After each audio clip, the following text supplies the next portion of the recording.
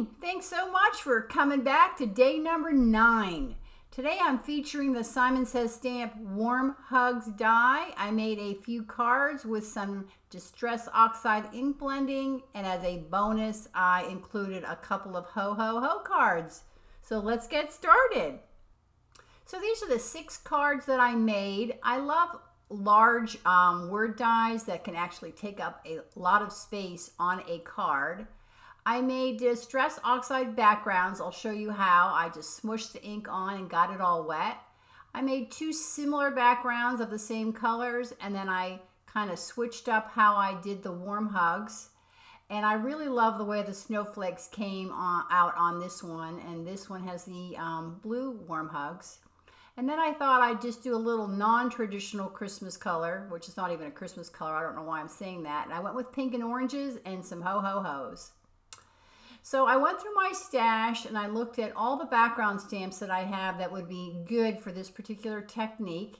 And I really like the snowflakes. I like the leaves and berries. I do love the text, but I thought it was a little bit much with that big word die and then the present.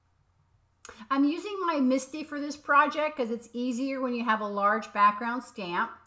I have a watercolor card, as you can see on the left, that already has a design on it. I'm using the other side. I'm stamping on the smooth side of this watercolor cardstock. I have cards in my shop and I did not like the way these turned out. I did fix them, so if you want to check them out. But anyhow, I'm hitting the cardstock with my anti-static powder bag, stamping it all up with Versamark ink, rubbing it all over with my microfiber cloth just to make sure I get a really good impression.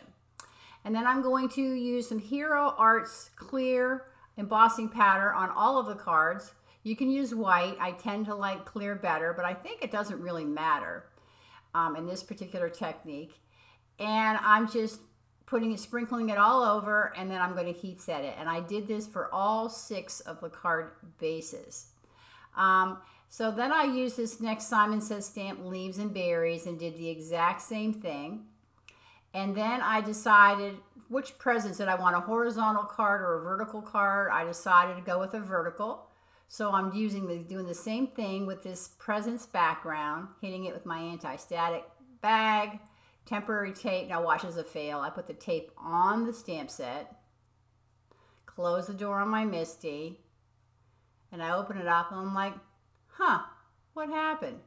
So I realized I put the tape, the cardstock on the wrong side. So I did it again, hit it with my anti-static powder tool, Hero Arts clear embossing powder, and heat set it. So now I'm grabbing my Distress inks. I keep them in this little box and I don't know what it's called, I'm sorry. And I'm using Perfect Pearl's Perfect Pearl color, and I'm putting it in a little bottle, this Nuvo spray bottle, and I'm shaking it up really well. And mini ink cubes work great for this because you're just going to take them and you're just going to rub them over your cardstock. I'm doing gradient shades of blue on these snowflakes, and I decided to do a stripe pattern on these. And you can go back and add some more color if you think you don't have enough somewhere. Kind of blend it all in and just set it aside until you do your next background. So I'm using the exact same colors, only this time I decided I was going to smush them on. I was going to make more of a random pattern. And, you know, you can decide how much, how little you want, dark, light. It's really up to you. This is just let's just smush it on there and see how it all comes out activity here. And I just love when you add that little blueprint sketch in there, it really makes a difference. It makes the card pop.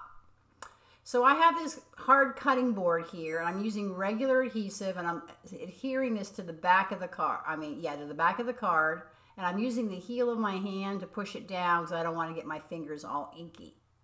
I'm going to take that spray bottle and shake it up really well, and I am spraying a heavy layer of water on here. I wish you could see how much water. Just kind of watch how many times I spray. There is a lot of water. It's puddled up. It's pooled up. And I'm setting it aside. And the reason I do the hardboard is I don't want it to run like in rivers. I want it to stay where it is, but then I want it to dry on its own. So now I'm doing the leaves and berries, and I went through and picked out a couple of greens. And I'm just kind of randomly placing them on there. And this green red I'm putting on right now, I'm not really sure it's my favorite green, but it really came out nicely in this card, as you will see. So I'm, again, just swishing it on. This is random. This is in real time. I didn't speed it up. I wanted you to actually see the process on how long it takes. Then I took a little mini ink dauber, added a little red because it is a leaves and berries stamp set. And I thought, well, let me just put some random berries on there. Sped this one up for you, did some green gradient stripes, and then I'll do the same berries on these, just randomly place the red. Here those to my hardboard, generously sprayed it with water, and then I set it aside. Now, if you don't have a cutting board, you can put it on I used a plastic page protector kind of thing. I'll show you in just a second. But I will link to the boards that I use. They're not very expensive, and I use them over and over and over. So I'm using the pinks and greens here. I thought, well, I was going to do a birthday card, and I thought, nah, let me just stick with the Christmas theme. So this is like a page protector that I have, so I'm adhering them to this, generously spraying it with water again. And I did use the clear embossing powder. It's really, really wet. And I'm going to set everything aside to dry while I decide what I want my warm hugs to look like. So I have all of my cardstock on a ring, and I can link to how I do that. I have some blog posts about that. And then I grabbed that Simon Says Stamp Warm Hugs die. I adhered everything to a little colored cardstock border frame. And then I'm putting some craft foam behind. Every card has the same, has a frame, it has a craft foam. And then I adhere all of that to a 4 1/4 by 5.5 inch side folding note card. 4 of the note cards are white and 2 of them are a cream color. I like to put something heavy on them so they dry flat. I did layer 3 warm hugs. I put them on the blue shadow that also comes with the die set. And then I layer this 3 of the blue, and then I'm using glossy accents, and I'm putting it on a piece of discarded packaging. I like to do it on packaging because it doesn't stick, and then it doesn't mush, and I don't make a mistake on my card. Now, I don't know what happened at the beginning of the video, but this is what I did to all of the backgrounds before I cut them down. I ironed them. And this is my Cricut Easy Press. You can use an iron. And you want something soft below, a cloth, and then you put a piece of paper on top. And the reason you iron it off is that it melts that embossing powder and takes away the raised area of the embossing powder, and then you have a flat card. What you can do is take another piece of cardstock and put it on top and transfer that embossing powder and that ink to the other cardstock, but I just chose not to do that this time. So you need to iron everything just for a couple of seconds, maybe 10 seconds or so. So I decided to go the stick it route here on these particular warm hugs. I thought, well, why am I not using stick it? Why am I putting all these little pieces of glue? And stick it is so much easier to use. And I love stick it because you can reposition it. And when you're all done, then you can hear it down flat. So I decided for this card that I didn't want the warm hugs directly on the card. I wanted to diffuse it a little bit with some vellum. So first thing I'm doing is cutting out 3 of the warm hugs out of this green cardstock. And I use the exact same cardstock for the warm hugs that I do for the frame around the card. So I'm peeling off the back of the stick it. I'm adhering them as I always do. I'm not really good at this. I just do the best I can. Maybe it's my bifocals. Who knows? So I put a little tape behind my card, kind of line up my vellum, fold it over, line it up on the mat, fold it over, make sure it's even, top and bottom. That's why I love this glass media mat, because I can use it to line things up.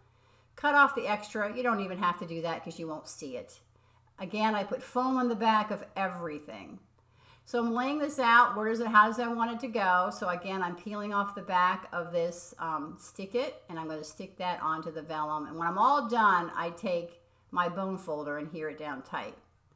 Now, I don't know if you know, but when you do words or anything on vellum, the vellum kind of pops up. So what my answer to this is to put a little glue on a scrap piece of cardstock. I grab my pokey tool. You can grab a toothpick. I just want dots, tiny dots of glue, and I dot underneath the thicker areas, and I put a hard, something heavy on top, and that will adhere it down flat so it doesn't pop up. That's like how I like to do it. So CZ Designs came up with this cute little hoe, so I thought, well, let me just turn these pink and orange cards into Christmas cards. So I stacked up, I think 2 of the orangey hoes on the white background. And I'm gluing them all down to my card. I'm using my T-ruler. I put my first one on, and then I'm using my T-ruler to line them all up. And that's why I can get that side even. But then I decided, you know what, I don't really like that. You know, you kind of live and you learn as you're doing things. And I wanted to pop them up. So I use my 3M foam tape, and if you take the backing off, you can actually wrap it around and make it into circles like on the O's. So I'm doing the exact same thing. I'm using my T-ruler, putting the center one in first, lining up the left edges. Only this time it's popped up, and it looks so much better. If you could see it in real life, it looks so much better. So I grabbed some pink and white twine from my stash, just wrapped it around about 3 times, tied it in a knot, and then I'm adjusting my strands because you know you want things to look like you didn't plan them, even though you planned every step of the way. And I'm going to tie it a bow and cut off the ends. And I did the string before I decided what I was going to do with the card. I just felt like that I wanted some twine on this card for whatever reasons. I usually don't have a plan when I make cards. I just kind of get the dies out and kind of wing it. So I put 1 hoe on this one. I did the opposite of the colors. So now we're back to that warm hugs that I did the glossy accents on it. So I did adhere that to a piece of vellum backing. The shadow is vellum. Again, I love the vellum because it diffuses it without blocking it, if that makes any sense. And because I don't want the ink to squish out on the vellum, I take my finger and pat it down and kind of so it doesn't squish. And then what I wanted to do is I wanted to add some bling. You know, what's cards without blink? Bling, blink. I'll blink too. Honeybee has these great colored rhinestones that I love. And they're all one size. So I put 1 in each of the snowflakes, and I did a lighter color at the top and a darker color at the bottom. For the other cards, I went through my stash. I have all these different color button things, and I use those. I use my Nuvo Aqua Shimmer pen on the warm hugs. I'm trying to show it to you, see if you can see it. It's really hard to see. And then I don't know if you know, but you can color rhinestones with Sharpie. So I needed some pink ones, so I colored mine with my Sharpie, and they come out really well. I use, you know, whatever color Sharpie you have is what color your rhinestone can be. And there are my 2 pink and orange Christmas cards. So what do you think about that color for Christmas? I think I'm going to use them for thank you cards, actually. I'm always trying to think of thank yous as I make cards throughout the holiday season. Here's the 2 blue cards. Again, same technique, totally different looks in cards, different types of sequins and rhinestones. I really love the way they came out. I think I like the green ones best. What about you? Thanks so much for stopping by. I hope you enjoyed this project, and go on and make yourself some warm hugs cards. Thanks a lot.